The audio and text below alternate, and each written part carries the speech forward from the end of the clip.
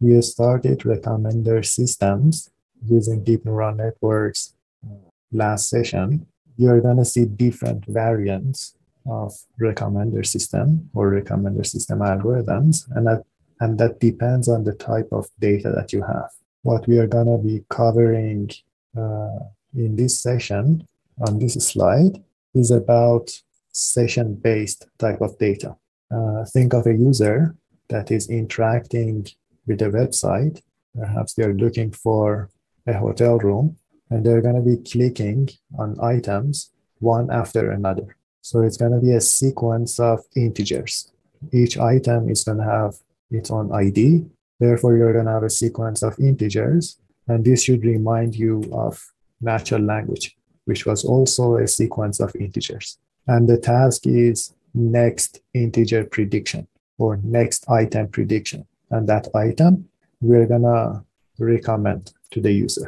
And because it's a next item prediction, and it's a sequence of integers, perhaps you can start with using a simple RNN, like gated recurrent units.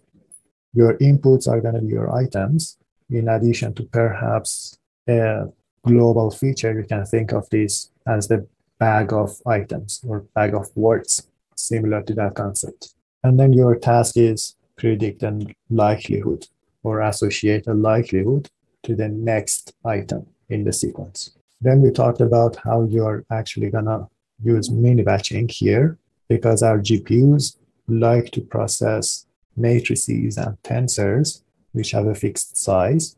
Your sessions are going to have different sizes. And the strategy to batch them is to go session-wise. You pick your first session, you put it here, except for the last item, because that's the one that you want to predict. And you take the same sequence, shift it to the right, and these are the things that you're going to be predicting. If you have item 1, you want to predict item 2. If you're at item 2, you want to predict item 3. But then you go to the next session. It's going to have shorter length of items, and then not to waste computation and memory, because otherwise this is going to be an empty, and then your GPUs are not going to like it. You're going to see that your GPUs are sometimes 100% busy and sometimes 10% busy if you don't have equally length objects that you're processing. To compensate for that, you take session 4, you copy it here, and then you want to predict the second item in session 4. Whenever such a thing happens, when you're suddenly changing sessions in your mini batch, you are going to do some accounting that if such a thing happens, you are going to reset your hidden state. Okay. Any questions up until this point? This we covered last session. This was a quick overview. Was everything clear? Okay, perfect. Now the question is, what is your loss function? And you have multiple choices. We can start with ranking loss. It is based on a Bayesian personalized ranking, BPR. And the idea is that a user should prefer the item I over any other item.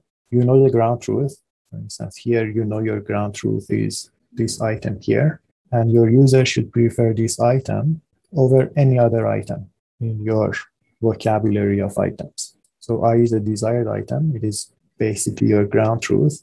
During training, you know your ground truth. So you know this item.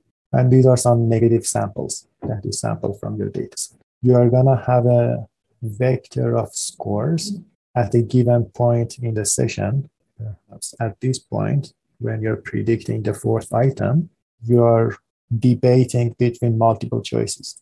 Therefore, this is going to end up being a vector of scores. And you want the score of the ith item, so you're picking element I of that vector, to be bigger than the jth entries, because I is the correct one, j's are the incorrect ones. And this is over all of the items. This is over the size of your R. You push it through a sigmoid, you push it through a log, and that's going to give you your loss function. It's your ranking loss. You want I to be ranked higher than any other item. Alternatively, you can have top 1 type of loss. This is actually a not differentiable loss function, but to convey the idea, let's see what is going to be the relative rank of the relevant item. So item I is going to be the relevant item, but your model is thinking or associating a score to that relative item. And then you count the number of items that are showing up above or have a higher score than the correct item. And then this is going to tell you what is going to be the rank of the ith item, because you're going to get 1, 1, 1, 1, 1, and then there's going to be zeros here. If you add the ones, it's going to give you the actual rank of that item. If nothing is above it, the rank is going to be 1. If only one thing is above it, is having a higher score, the rank is going to be 2. So you're adding 2 of these ones. The rest of them are 0. Now you normalize it. This is your relative rank. This is not differentiable. You can regularize it and make it differentiable. This one you can use to backpropagate. Your sigmoid is supposed to approximate the indicator function, which is going to be 1 if this is bigger than I and 0 otherwise. Sigmoid is going to be 1 and 0 smoothly. And then at the same time, you want the scores of the wrong objects to be penalized. So you want them to go down. So this is a penalty. And then you can optimize over the parameters of your GRUs. In terms of your evaluation metric, these ones we are going to keep using. So it's a good idea to learn about them. The architecture might change, but the way that you're going to do your mini batching is important. And we are going to learn it once for all. Your loss functions are going to be useful. And then the other thing that is universal are the evaluation metrics.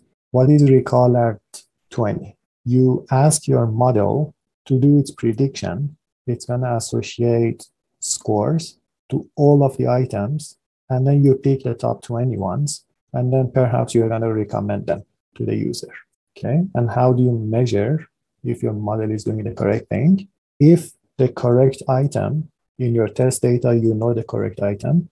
If the correct item is falling within the top 20 recommendations out of your model, you're going to count that as a correct prediction. Otherwise, it's a negative point for your model. This was for one data point. We are going to do that for all of the test cases, all of the data points. And that's going to give you recall at 20. It is saying that if you predict or if you recommend 20 items, can you recall the actual ground truth? Is the ground truth one of them? The other one is the mean reciprocal rank. You are going to recommend to the user 20 items. Then you go among those 20 items and see if the ground truth is one of those items. If it is the yes, what is the rank of that? So this one is a little bit more strict than recall. Not only the ground truth should be among the 20, but it should have the highest rank. Okay? These are the evaluation metrics. And then you start evaluating on some data sets. Video and RSC Recommender System Challenge in 2015. You look at top 1, that could be your loss. BPR could be your loss, or cross entropy could be your loss. And then you can play around with the size of your hidden units. So these are the hidden dimensions of your GRUs. And the larger it is, it is better, according to recall and mean reciprocal rank for 2 different data sets. And these items in the parentheses are the improvements over a baseline. You're having 20% improvement over your baseline. So this is relative improvement. This is huge improvement. So the sequential nature of the sessions matter, and taking that into account matters. Something like co-occurrence doesn't take that into account, doesn't take the ordering into account. And these are some competing methods before this, for instance, k nearest neighbor. And just to put the numbers in perspective, this is 63 and this is 50. And then the question is, what are the best hyperparameters for different data sets and different loss functions? You can do a grid search on them, and these are going to be the best ones. For instance, a millibatch size of 50, a dropout of 50%, learning rate, and no momentum is doing the best for this data set and for that particular choice of the loss function. And these are 2 data sets that I want you guys to explore. And then you're going to get an idea of what is session-based recommendation and why recurrent neural networks could be a good model, or thinking of your data as a sequence of integers. Any questions about session-based recommendation? Was everything clear? Okay, perfect.